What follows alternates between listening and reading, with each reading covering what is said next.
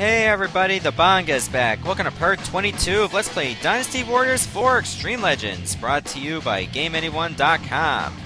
Alright, for this episode, we are now in the second half of characters, so I'll be playing in Xiahou Yuan or Wei. So let's get started. I'm actually going to be in Wei for a little while, given this rotation. In 219 AD, Shu forces invaded Mount Dingjun, a key military outpost for the Wei army in the Hanzhong region.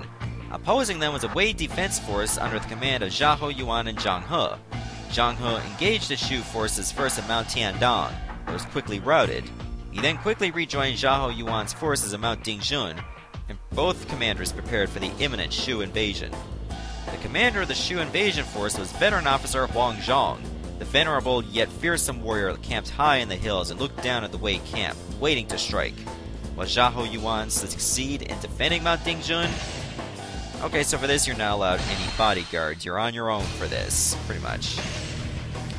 Okay, so the Ogre Rod, the level 11 weapon, it took me several tries to get, because the requirements are just downright ass.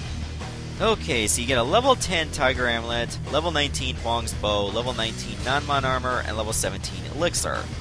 That doesn't surprise me because Xiahou Yuan is an archer in this game, and his first charge attack is a bunch of arrows. I don't know if Huang's Bow affects that. But anyways, I'm going to take out the Tiger Amulet because, well, level 10 should be good enough for this. I think I'm going to give him the Speed Scroll to move him a little bit faster. And the Power Rune I don't really want anymore because, well, I had to use this kind of build to increase my offense, because to get the level 11 weapon, you had to get around 300 or 400 KOs before Xiahou Dun shows up at the 7-minute mark. That was painful to get, and some enemies will try to ignore you and go into the main camp. You have to make sure the main camp is defended for a set amount of time, or Huang Zhong is defeated to win the mission. And if Zhang He is slain, which usually happens if too many troops get into the main camp, you lose. You can win if you run out of time, which is only 10 minutes, so you should be fine. How could I allow Mount Tiandong to be taken? Oh, dang. I suppose if you fight long enough, something like this will happen. Huang Zhong has deployed troops at the summit! All right. I have to go.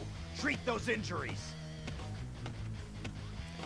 Was that like the Batista General. wave? How beautiful. My exquisite formation shall protect the main camp. Okay, so what I have to do is make sure that these troops do not get in themselves. Usually when you see like a large squadron, some of them will actually run right past you to go to the main camp. That's a little something you have to watch out for. To get the level 11 weapon, you are allowed some periods where soldiers get into the main camp, causing Zhang He to suffer a little bit more. You won't get immediately penalized or disqualified from the weapon if that happens. Just don't let it happen too much, otherwise you fail the mission altogether. I think I'd rather this map because it'd be a lot easier to see the troops.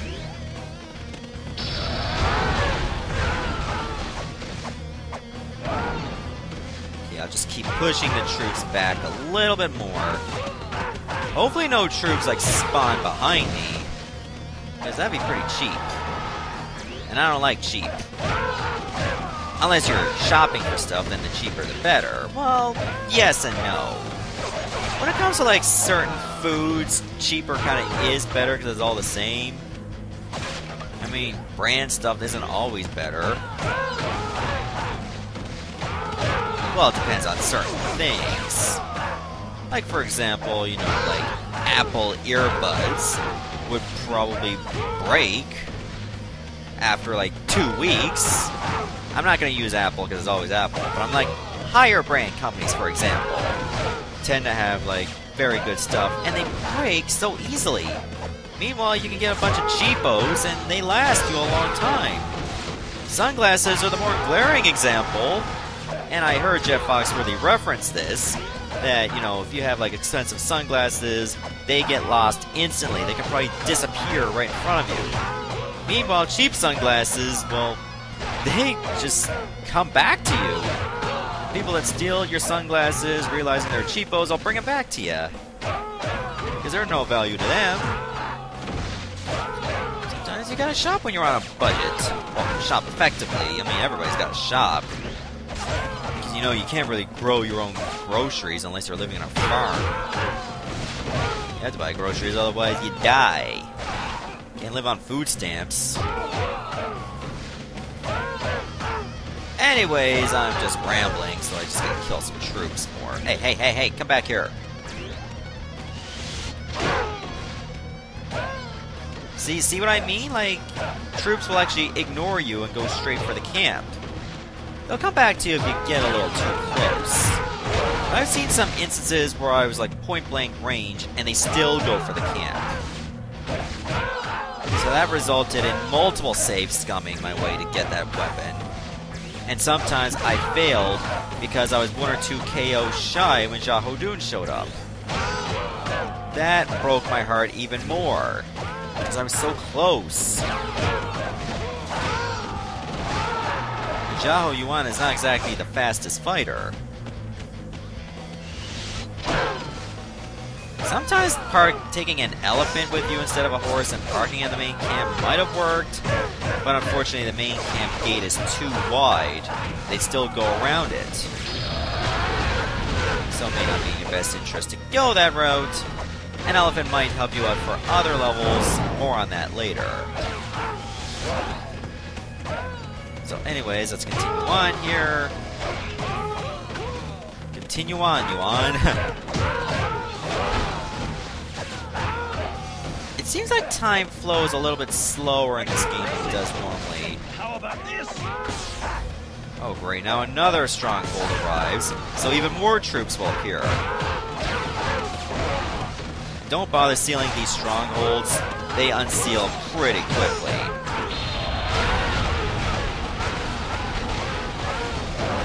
Like almost within seconds. How fast? Well, we can always go to like the battle history and find out. Hey, hey, hey! Come back here. You're supposed to die. Look at that, it's been unsealed right away. Okay, let's see when I seal it. 416. 19 seconds, that's pretty much all it takes. Well, 19 to 20 seconds between when it's sealed and when it's going to be unsealed again. Not a lot of time. And troops be pouring out there even if it was sealed. Actually, not really, but still.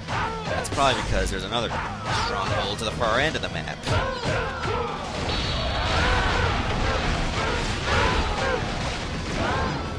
So trust me, if you're trying to unlock this weapon, people think it's easy, it's not. Even if you max out his attack power rating, you might need a level 20 Tiger Amulet to survive it. And even then, each enemy's going to take like multiple strikes. Not to mention, you gotta make sure they don't get away from you. Because every enemy that goes into the main camp, that could have been a KO you could have had. Hey. Hey! Don't run away from me. I'm talking to you guys. Hey, look at this. I'm that close to them, they're still running. Oh, my arrows missed.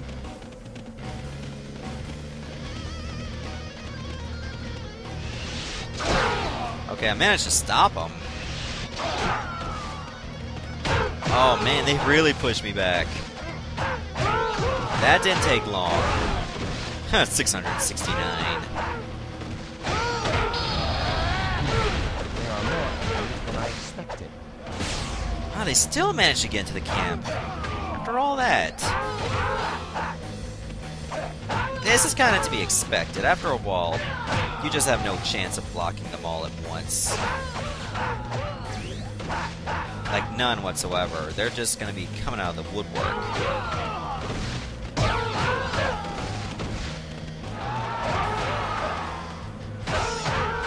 Luckily, there is like a large meter of forgiveness in terms of letting the enemies through.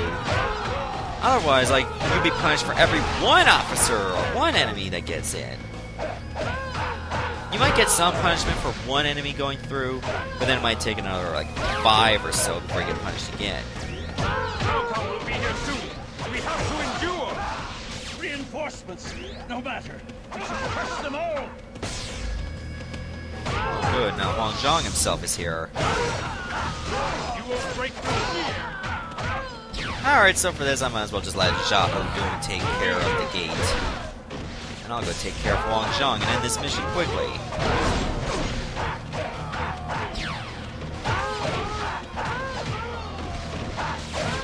How would you like to take on Xiahou Yuan, old man? Right, let's settle that. You will teach you. You shall teach me nothing! I am unteachable! Oh wait. Well, unteachable by you, Huang Zhang. Man, memories of getting my ass kicked by this guy trying to get Xiahou Yuan's level 10 weapon. That was a painful mission. I'm taking out an officer! That was poetic justice, kill Huang Zhang with arrows. No grave. I will become one with the battlefield. And they all run away. Alright, we got through that one. Didn't let too many troops through, which was good. That only took like 8 minutes and 5 seconds. Well, it was expected to be a lengthy mission because you had to wait for Huang Zhang to show up. Anyways, enjoy the ending. We earned it.